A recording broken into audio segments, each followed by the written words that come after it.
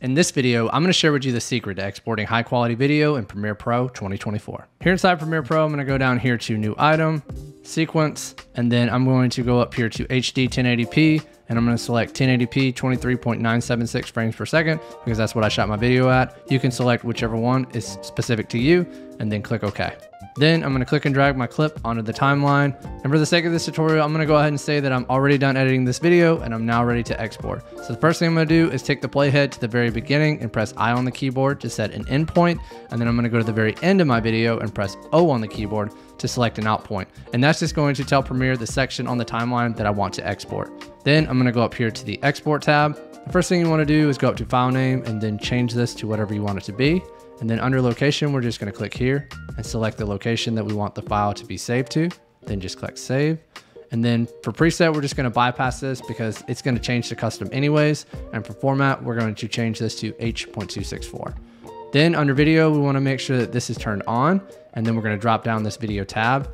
And for frame size, we want this to be set to 1920 by 1080. If it's not, you can manually change this by unchecking the box, clicking on the drop down and go into Custom, and then clicking on this lock here to unlock it, and you can manually change it to 1920 by 1080. You can also do this by simply clicking on Match Source.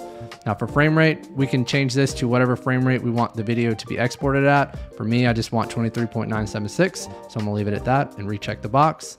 Build order should be set to progressive and aspect should be set to square pixels 1.0. Then I'm going to go down here and click more. I want to make sure that the box for render at maximum depth is checked. And then I also want to check the box for use maximum render quality. Then I'm going to go down here to the encoding settings, and the encoding settings are going to have a huge impact on how fast your video actually exports. So we have hardware encoding and software encoding.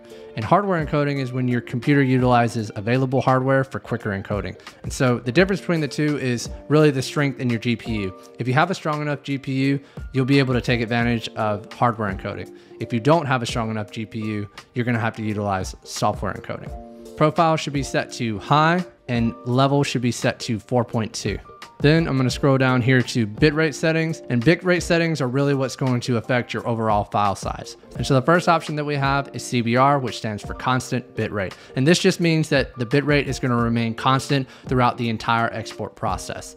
The other options that you have are VBR 1 pass and VBR 2 pass. And VBR just stands for variable bit rate, and the difference between 1 pass and 2 pass are the number of passes that Premiere does, assessing those areas in your video that require more bit rate.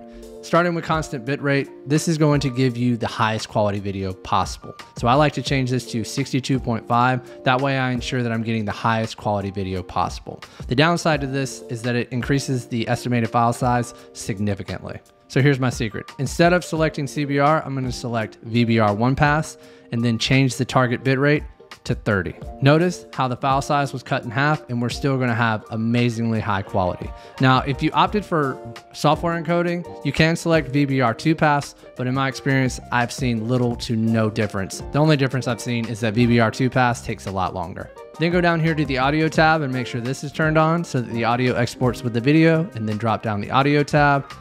For audio format, make sure that's set to AAC. Audio codec should be set to AAC as well. Sample rate should be set to 48,000 Hertz. Channels should be set to stereo, and then change bitrate to 320. Now, instead of having to go through this process with every single video, let me show you how you can save yourself a ton of time. All you're gonna do is go up here to these three dots, select Save Preset, and go ahead and name your preset, and then press OK. Then the next time you go to export a video, you can just go to your preset drop down and select your preset, and that's going to automatically apply those settings. And then just click export.